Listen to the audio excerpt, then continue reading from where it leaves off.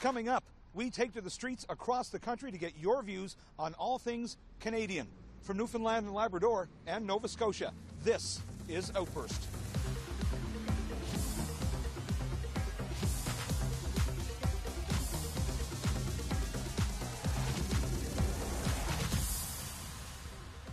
Hello and welcome to Outburst. I'm Glenn McGuinness. Well, with a brand new government elected last fall, Canadians across the board have had time to study the issues and how the government is moving forward with them.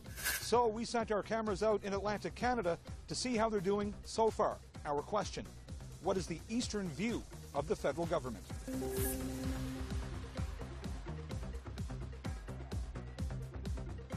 I think for the most part it's fairly positive, except you have the odd areas of Veterans Affairs and health. I think they're the two big negatives right now. Right now, quite positive. The new government, the new Liberal government, seems to be very pro-Atlantic and seems to be looking at the Atlantic context fairly positively, certainly compared to the last government. But I think it's fairly good, you know, and the election results seem to indicate that it was a sea of red. So I think it's been pretty good. But yeah, like I said, the honeymoon period is getting over now, so they need to get their act together, because I sort of went through the budget and it wasn't really as per what he had promised before. Yeah, so but then again, you can still give him a lot of leeway right now, because he's just assumed office. I mean, I'm talking about Trudeau. So he needs to get his act together quick, because the honeymoon period's getting over now. Well, I mean, we have a provincial Liberal government, so one would like to think that we elected a provincial Liberal government, so therefore we have a positive view on the new Liberal government in Ottawa. That said, I'm a transplant here, and I do note that it's a very, outside of Halifax, it's a very conservative province, and the regions rurally are very conservative. So I think the jury's out. I'm not really quite sure. I'm optimistic. I think that there's tremendous opportunity for some growth, but the needs in Atlantic Canada are no different than that across Canada. I truly believe that. It's just how we approach it. We're small, and there's advantages to that, but we tend to get overlooked a little bit, and I think sometimes there's a little bit of a hangover from previous governments and a little bit of a jaded opinion of governments. But we have a new young leader, and I think we're all a little optimistic, and that blush hasn't worn off yet. There's always a bit of push and pull with the federal government, because, I mean, the seat of power is in Ottawa and Ontario and sometimes out west, so we don't have a big population. We don't have a lot of seats, so we're a bit of a minority in that aspect. So there's a love-hate going on, I think. Right now, the current federal government, I think people are generally pretty happy the way it turned out. I think it was a kind of anybody but Harper sentiment going into the last election, and I think, people are generally at least cautiously optimistic with the way it turned out, I would say. Since Confederation, Atlantic Canada's been, really treated really poorly, I think, by the federal government in Canada. I mean, I don't want to go into the history, but there's a particular history of how this region was deindustrialized and left to become poor and disadvantaged. But I think the advantage of being here is that people really don't take the kind of mythology of economic growth under sort of global capitalism very seriously. We know it's never served us. I think that people have a sense that we could do something very different here. I'm a prairie gal, and I've been here for 20 years, so my views are shaped by that. I think there's a bit of suspicion. It's Ontario. I have suspicion about Ontario. I'm from Winnipeg, right? But I think that Atlantic Canada doesn't feel close to Ottawa or feel like it's being paid good attention to by Ottawa. I think it's changed quite a bit since the Liberals took over. And I think we were sort of left behind a bit with the Conservatives, but the Liberals, I think, are going to, include us in everything that they do. Our fishery is one of the biggest issues here in Atlantic Canada. So hopefully they will deal with all our issues with the fishery. The current federal government, I believe, is doing pretty good. They're looking at, it seems to me, they're looking at what are concerning Canadians. Provincially might be a bit of a different story, but I think federally they're doing a good job of covering everything Canadians are looking for? I think things have probably changed a lot in the last little bit since Trudeau's been in. I think the East Coast view prior to Trudeau with Stephen Harper in was not good. I don't think it was a secret that he wasn't fond of us and we weren't fond of him. So I think right now it's a little more hopeful in that respect. Well, I'm not quite sure what it is now, but I know most of Eastern Canada voted Liberal in the last election. And I feel, that most people are quite favourable towards it now. I mean, we're just about coming out of that honeymoon period where we'll probably start to have more opinions on one side or the other. But right now I think most Canadians in Eastern Canada are probably still in the glow of the election a little bit. I think we had great expectations for the new government, and I think so far we're not totally disappointed. I'm sure he's never going to live up to everything that we were expecting, but so far I think we're still positive, hoping to keep a positive view of things. What slogan can you find on Nova Scotia license plates? Yours to discover, Canada's Ocean Playground, or Garden of the Gulf? Yours to discover, Canada's Ocean Playground, Garden of the Gulf. Canada's Ocean Playground. Canada's Ocean Playground? I would say the second one, the Ocean Playground. Canada's Ocean Playground. Garden of the Gulf. You live there. Well, I know this is a while ago. I'm gonna say Ocean Playground. Does that sound about right? Ocean Playground. Canada's Ocean Playground. Absolutely correct. Okay. Okay. That was a close one. Nova Scotia's license plates are emblazoned with a picture of the famous Blue Nose and the slogan, Canada's Ocean Playground. How many provinces border Nova Scotia by land? 1, 2, or 3? We were just talking about geography yesterday. 2. I'll go with 2. 1. 2. 1. 1. 2. 1. It is 1. New Brunswick is the only province to border Nova Scotia by land. Economic prosperity in Canada is something that's always been varied. While some regions enjoy strong economies, other regions have struggled. Atlantic Canada is one region that has many of its young people leaving home to find better opportunities elsewhere.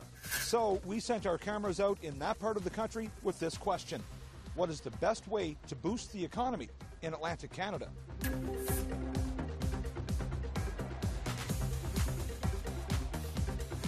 Build less houses. There's so many houses going up, property values are going down, so that doesn't do people like me any good because I already own a house, so that'd be one thing. 2, there's the usual thing that people say about younger people who are needed. I was just reading about tidal power and all the discussions going on about that, but we need to get decent power in and cheaper than it is now. That would help that, and then if we can bring the taxes down a bit, we'll get people in as well. Create opportunity. Bring in, I'm not sure, attract industry to come to Nova Scotia to create jobs, give people the skills so that they can enter the workforce, help people who may be off on disability or who have some impediment to joining the workforce, give them the tools they need to join the workforce. I think that's a start. The biggest problem in this coast is self-employment needs to be encouraged, and entrepreneurs need to be encouraged. There's not enough support for small businesses. We are nickel and diming and charging this fee and this block and that dam against these little businesses, right? People like me want to grow. We want to contribute to the society, right? We want to raise a family. Help those little businesses to grow. That's the bottom line, man. Like, government jobs and military and this and that is all great, right? And insurance helping the economy grow. But you know what? At the end of the day, it's the people that need to make it happen. And those are the youth and those self-employed people and the companies, that small businesses that want to grow, right? Make ways, like New Brunswick, in my opinion, has done a lot better job than Nova Scotia. to support those youth and entrepreneurs, right? I don't think they have done enough good job here to support that. Well, that's a tough question, but I think green energy is definitely a way to go. Like the tidal power is coming on board, and they're starting to experiment with that. So I think that's a great idea. Wind farms or whatnot. Yeah, innovation in technology, IT, those kinds of things. I'm going to go with immigration and education. That's the big one right there. We need more people, and we need them to be more productive, and we need them to be working harder and smarter. That's really as good as it gets for me. You know, building up, getting imports of skilled workers, somehow getting head offices here, supporting new technologies, new companies, anything to sort of build up some sense of economic growth. Population growth would be great, but obviously you need the jobs to do that. Supporting small businesses, supporting new growth, new areas, high tech, for example. Here you have to reinvent the economy. The old economies aren't going to work here anymore, so they have to reinvent. They have to develop new technology, biotech or something. This development here in Halifax is impressive, but that for the rest, the outlying provinces, the agriculture and industry and that, they're hurting bad. Little towns are hurting. Bring some more industry here because we're losing a lot of young people. There's no jobs for young people, graduates especially. They have to work 3 and 4 part-time jobs. There's no permanent jobs for them. So they go out west or they go somewhere else because they have loans, student loans. They can't make enough money to pay them and live above the poverty line. Most of them don't, I don't think, or they live at home. But basically, I think because we need young people, they think differently, they have good ideas, and they're enthusiastic, and they want to do something, they want to make a difference, they want to have job satisfaction, and we just don't have anything to offer them. I'd bring back the film industry, frankly. I think the arts offer Nova Scotia something way beyond the kitschy stuff, for which, Nova Scotia is rightly known. It's good to have folk art, it's good to have a folk culture, but Halifax in particular was really getting on the map with the arts, and I'm sorry that what has happened has happened. Bring it back. Right now, focusing on what we have and what we can develop. For example, oil is huge, right? I work for oil offshore, fisheries, right? We can take another look at that. It's been a long time since the moratorium, and enhancing tech and communications. I think that was a big one that we've tried a few times and, could probably get further in. That's a hard one because we always seem to be going downhill and it's like we go a couple of steps forward and then we go backwards. But I think maybe bringing in some more people, like, refugees and immigrants and people who will, add to the economy. I know people are often afraid of immigrants coming in because they think they're going to take jobs, but they usually make jobs. And make jobs not only for themselves but for other Canadians too. I know our oil and gas is profitable, right? Not as profitable as it has been, but I think if we keep going, it will again, this will turn around and maybe just more money to fisheries, of course, is always important to eastern Newfoundland. So more money probably into our fishery and research, that sort of thing. It's Canada's youngest province and home to the oldest street in North America. I'm talking about Newfoundland and Labrador. St. John's is one of the oldest settlements in North America, with year-round settlements beginning sometime after 1630 and seasonal habitation long before that. Water Street, located in downtown St. John's, became a commercial trading outpost for the Basque, French, Spanish, Portuguese, and English. Newfoundland and Labrador has its own dictionary. The province's language and dialect is so diverse, different communities often have their own unique accents.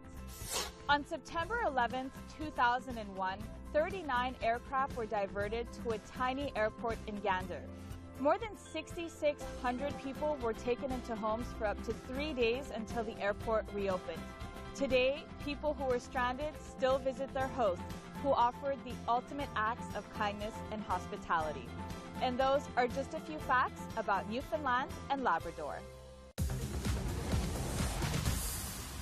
The world is always changing, and Canada is no exception to that.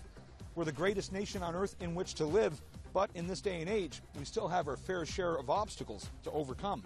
From the environment to jobs to public safety, what stands out with you? Our question: what are the biggest challenges facing Canada today?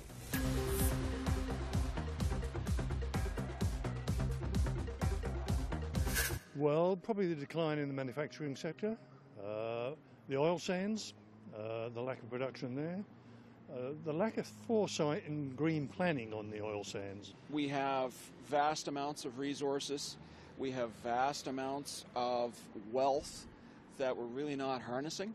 At the same time, I think we're getting so much better because part of our resources are very clean. We're now able to start to look at how do we build Canada outside of whether it's going to be necessarily reliance on oil. It can now start to look at wind power and tidal power, etc. The key for us, I think, is really harnessing the brains in our head. There's a lot of environmental issues. So there's a big debate over the oil sands. So that's the biggest one, and then the economy is always an issue, but that's all related to the environment in my mind. Yeah. I'd say the economy, like any other time, basically. You know, I know there's young people looking for work, and they can't find it. A lot of moving around within the country, and especially this part of the country, you know, a lot of exodus, I'd say. Maybe communication across the country. I don't think a lot of the provinces know much about the other provinces. I know in Eastern Canada, I work for the government, and a lot of times people from Ottawa call and they'll perhaps want me to set up a test in Newfoundland. I think I can just hop in the car and, you know, drive to Newfoundland and be there for an hour and come back, you know. I don't think, and out west, I go out west sometimes, and people don't really know much about East. I think East, in their mind, stops at Montreal, and I find that a lot. But I think basically people don't know enough about the country.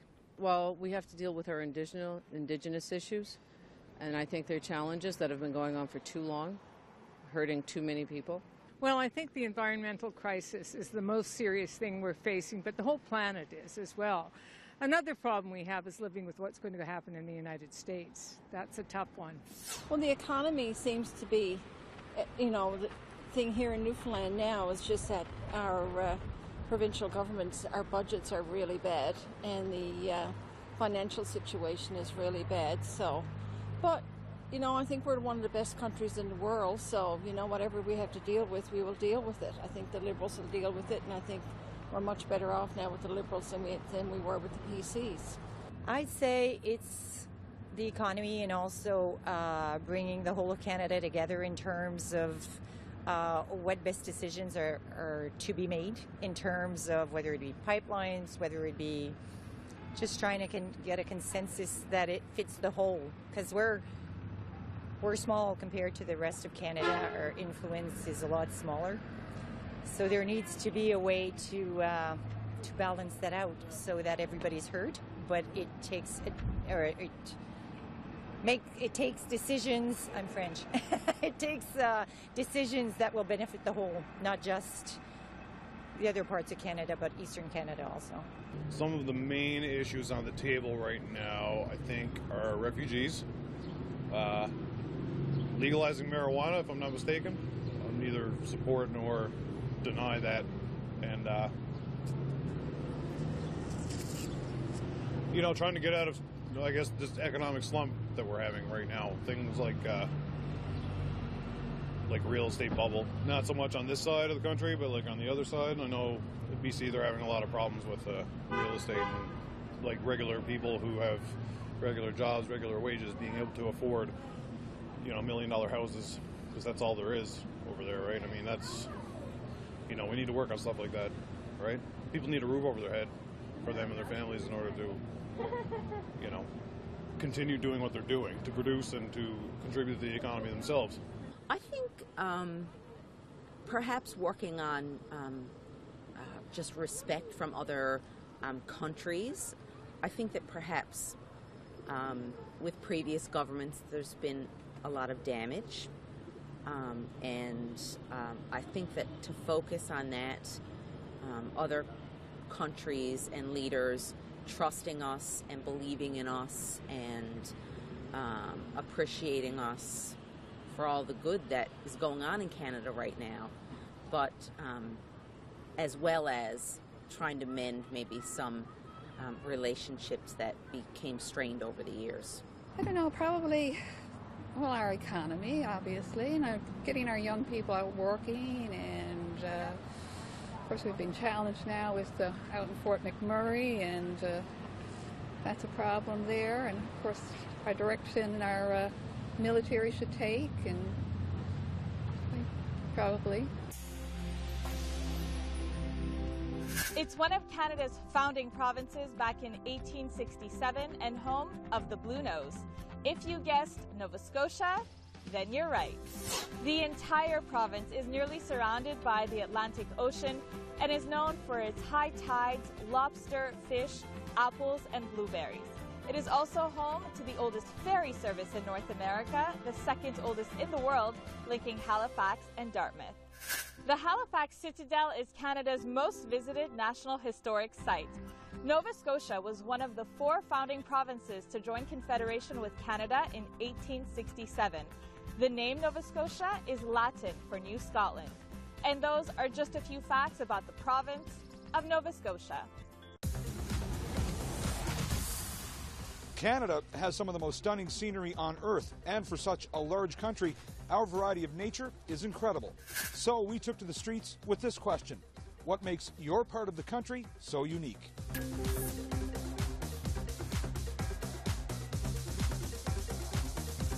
Okay, it's beautiful. We're right by the ocean. We can get close to nature if we want to, so particularly Halifax, Nova Scotia. It's amazing. Cape Breton Island amazes me. You can drive 5 hours and you feel like you're in another country. Absolutely beautiful. People are amazing. There's friendly happiness. People want to help each other. General good attitude, I would say, about Atlantic Canada.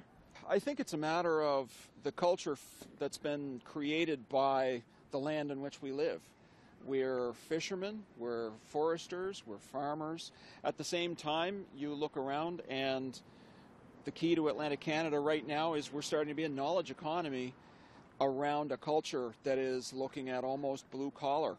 So now we're doing the thinking, we're also doing the doing. And we're inventive, we're resourceful, and the fact is we enjoy what we have. So kind of a really good mix of everything.